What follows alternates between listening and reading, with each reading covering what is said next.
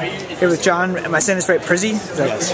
After getting last All-American spot, first team All-American spot in the Steeplechase, how do you feel? It was a very hard race. I was really feeling the trial, but I just went into it and knew if I just kept contact with the lead pack, I could just hold on, crawl my way to a nice spot.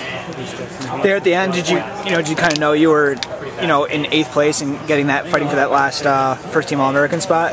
Or were you aware of the placing? Once I knew I was in 8th, and then once the Wisconsin kid fell, I was a little more comfortable. And then the NAU kid came flying by me really quickly. I knew I can't let anyone else pass me. I'm not going to let it happen in the final 75 meters. So I just dropped my head and just went for it and came up happy.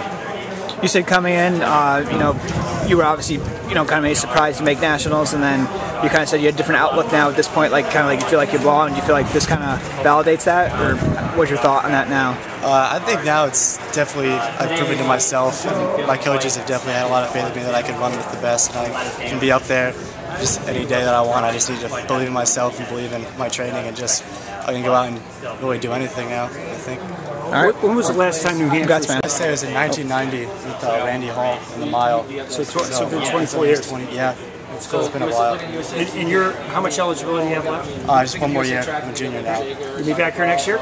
Definitely. I hope so. Good luck. Congratulations. Thank you. Congrats, man.